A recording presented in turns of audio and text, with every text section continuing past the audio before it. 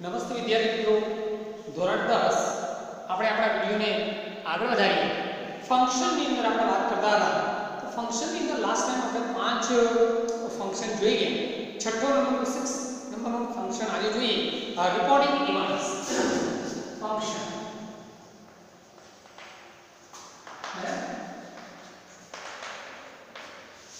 ફંક્શનની અંદર 6 નંબરનું ફંક્શન જે આપણે જોઈએ છે reporting events. Recording events. Recording events.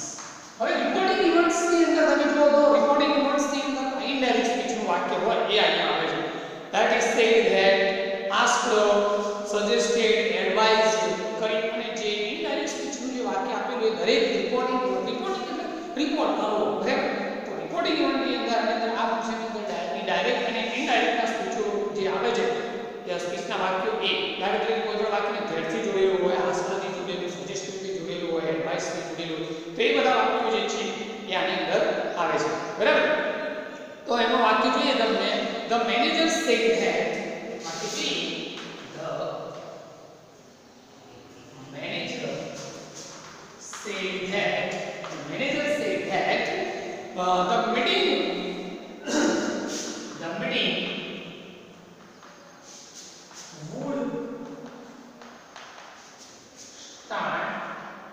would start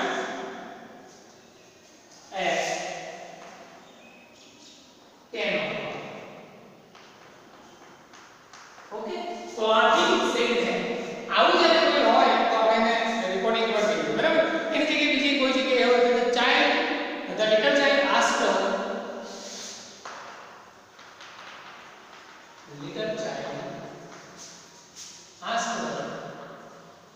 me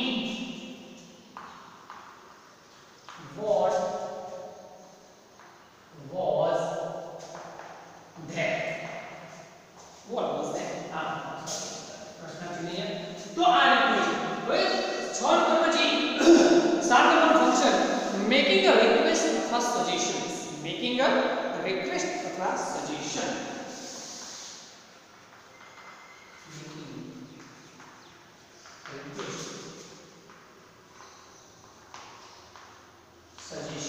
Making a request અથવા suggestion.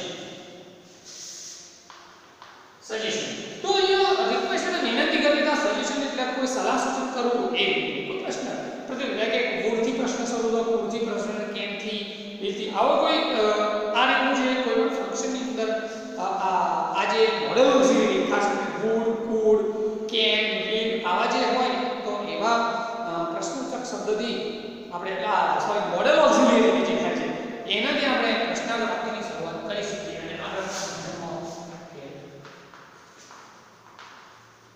would you like to eat an ice cream?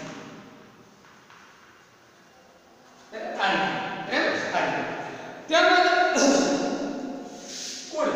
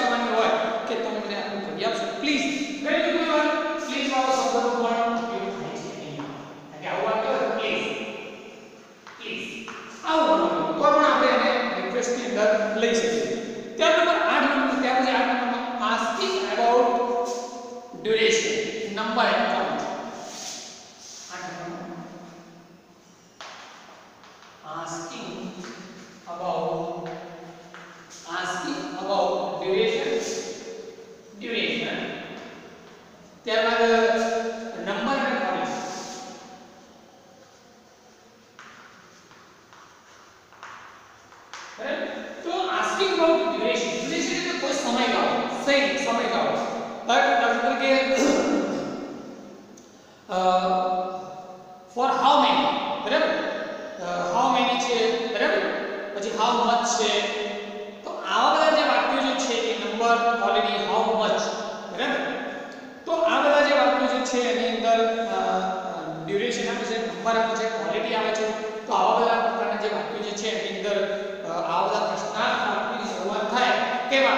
તો કે હાઉ મેની, હાઉ મચ, બરાબર.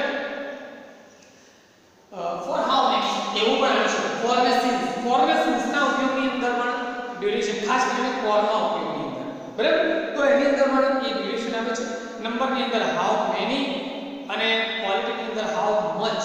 હાઉ મચ એ જથ્થા માટે વપરાય, ક્વોલિટી માટે પણ એ વાપરી શકાય છે.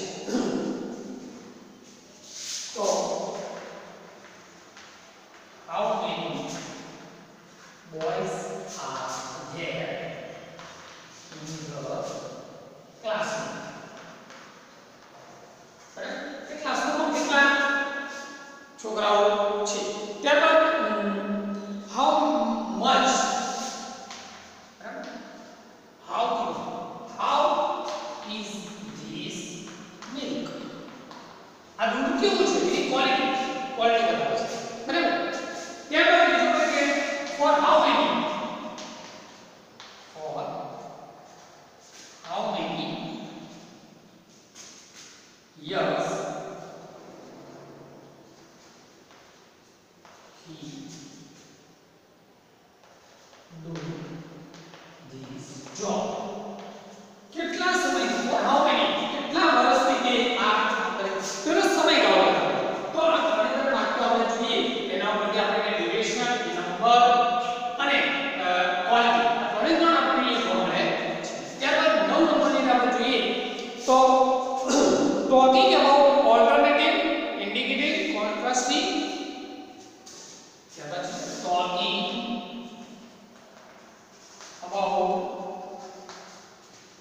about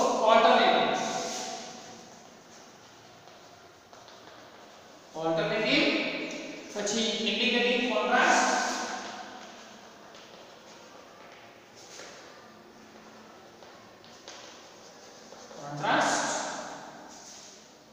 talking about reason and result. Talking about reason and result. તો આ અંશની અંદર જો તો ઓર્ડિનેટ કે આના બદલે આ ખાસ કરીને આઈધર ઓર, નાઈધર ઓર એના ઉપયોગ. બીજું છે કોન્ટ્રાસ્ટ. કોન્ટ્રાસ્ટ એટલે ભેદ છે. આવું હતું છતાં પણ આમ થયું કે મારા ફાધર ઉંમર લાયક છે છતાં પણ સખત મહેનત કરે છે, તેને ખૂબ મહેનત કરી છતાં પણ એ નાપાસ થયો. તો આવું જે ભેદ સ્પષ્ટ કરતું કોન્ટ્રાસ્ટ એ. ત્યારબાદ talking about reason and result, કોઈ કારણ માટે વાત કરવી જોઈએ, અને રિઝલ્ટ કોઈ પરિણામ, એને આવું કર્યું તેથી આમ થયું, તે ધીમે ધીમે ચાલ્યો તેથી તેને બસ ન મળી, તો બસ ચૂકી ગયો. તો આવું જ્યારે બતાવવું હોય એના માટે પણ આ ફંક્શનનો ઉપયોગ થાય છે. આ બધું એક વાક્ય અહીંયા જોઈએ, આપણે અહીંયા જોઈએ તો કે અહીંયા જોઈએ આ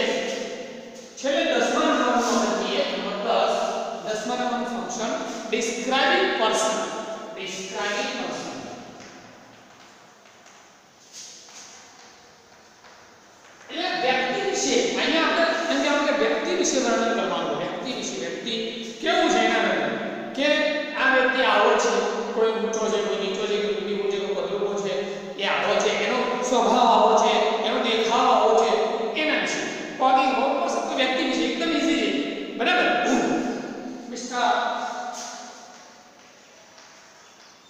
Mehta is very smart person. Mr. Mehta એ બહુ સ્માર્ટ પર્સન બહુ હોશિયાર માણસ છે બરાબર પછી Paresh is a very tall boy બરાબર તો અહીંયા tall very smart તો આ બધા જે વિશેષણો ખાસ કરીને એનો એડજેક્ટિવ વિશેષણોનો વધારે ઉપયોગ થાય છે બરાબર બીજું છે your hair is curly બીજું વિશે બીજું છે your car is new new છે curly છે એવા બધા શબ્દો જે છે એ પણ અહીંયા કોઈ પણ વસ્તુ વિશે કોઈ પણ એના જે કહેવામાં આવે તો એ ડિસ્ક્રાઇબિંગ પર્સન ની અંદર આવી શકે બરાબર આ બધા વાક્યો જે છે નેક્સ્ટ આપણે બાકી જે બાકી રહી ગયા એની આપણે નેક્સ્ટ વિડિયોની અંદર વાત કરીશું થેન્ક યુ